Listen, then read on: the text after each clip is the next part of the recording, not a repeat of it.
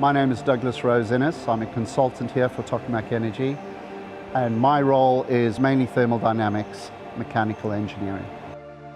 In order to get to 100 million degrees, we need a couple of things. We need high magnetic flux and we need strong plasma density. In order to do that, we need to put a lot of current, a lot of power through our magnetic coils.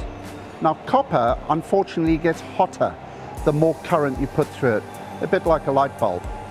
And it's a thing called IR square loss. You lose energy the more you put in. The hotter it gets, the more you lose, and eventually it will fail. By cooling the copper down to minus 177 degrees with liquid nitrogen, it allows us to put 250,000 amps into the coil.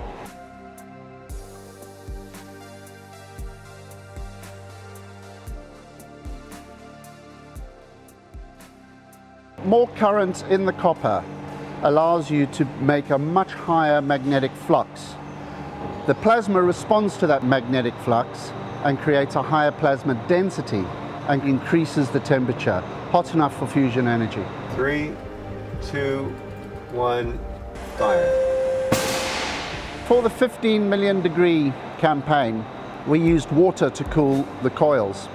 The reason why we used water is that we could very accurately measure the amount of temperature the coil produces, how much energy it wastes in heat. Now we're going up for 100 million, we need something a bit more serious, and liquid nitrogen is what we've chosen to use. But in order to do that, we need to know just how much we need to cool it by. So the information we took from the 15 million campaign, and it's now been transposed. And it's not just 15 million going to 100, yeah, well that's 5-6 times more. No, you can't do it that way. It actually, the hotter the coils get, the more heat they produce. So we need something serious, something with a lot of oomph, and liquid nitrogen is what will do it. It takes us 4 days to get the tons and tons of copper coil inside down to minus 177 degrees Celsius. And in all that time, all the copper coils around the inner vessel are in vacuum, and we have very large pumps sucking out the air continuously. We can't actually have any liquid nitrogen in the Tokamak when we fire it, because liquid nitrogen has the ability to expand over 700 times its volume when it goes from a liquid to a gas.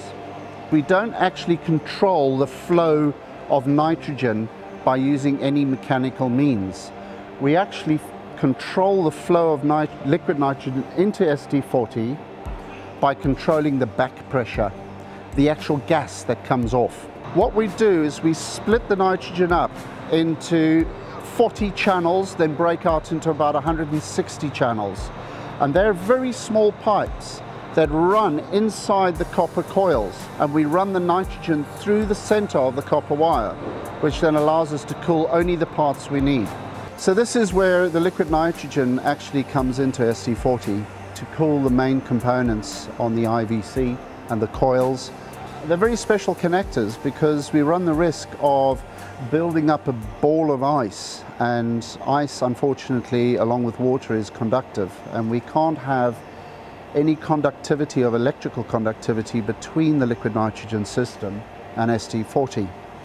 So what we have is a liquid nitrogen line, a bayonet with an outer and an inner sleeve, and a vacuum. So there's actually a vacuum. This is a large thermos flask, and it fits in just like that, quick and easy. We can have the liquid nitrogen system attached or detached from ST40 in half an hour. This allows us to have quick turnarounds with maintenance, upgrades, or any repairs that we need to have. Because we feed the coils from the bottom, it allows the gas to escape out the top of the coil. We monitor the pressure and the temperatures coming out, and as much as the coil is heating up, we can cool down pretty much instantaneously. What we have here is a manifold, and the way it works is very much like a thermos flask. So we have an outer tube, and then we have an inner tube on the inside here, and between the two tubes is a vacuum. Now this vacuum insulates the liquid from the outer tube. The outer tube is a very long tube, and in order for any hot energy to get in, it would have to go along this very thin tube, and it's not capable of doing that. The thinner the metal, the more efficient it is.